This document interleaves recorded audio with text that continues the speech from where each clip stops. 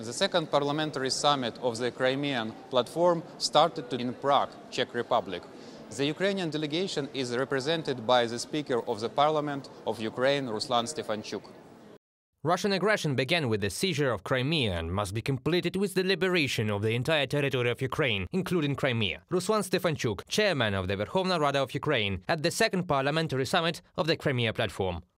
The Crimean platform is an initiative of Ukrainian President Volodymyr Zelensky that was established almost on the eve of the full-scale Russian invasion in the summer of 2021. This year, about 70 representatives of national parliaments and parliamentary assemblies of international organizations took part in the work of the platform. When the war returned to the European continent, some of us remembered the quote that history does not repeat itself, but our experience, the Czech experience, says that if you submit to the dictator and do not fight them, then the aggressor will take over you, will take over your entire country, and their aggression will become even greater. We know these tendencies well here in the Czech Republic. In this case, we remember our experience with Adolf Hitler. Miloš Vystrčil, president of the Czech Senate at the second parliamentary summit of the Crimea platform.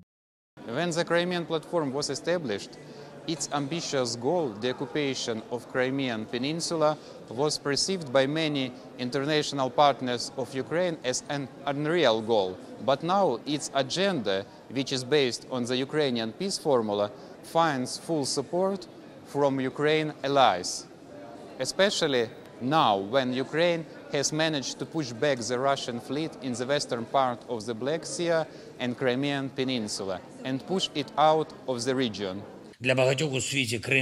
For many in the world, Crimea was an argument that the complete deoccupation of our territory was supposedly unattainable. Russian control over the Black Sea and the presence of the occupying fleet created the illusion that Russia's dominance in the Black Sea was supposedly insurmountable. In addition, due to the deliberate settlement of Crimea by hundreds of thousands of Russian citizens and the large-scale repression by the occupiers against all forms of freedom and resistance, one could get the impression that Crimea was supposedly conquered. And now the illusions are melting.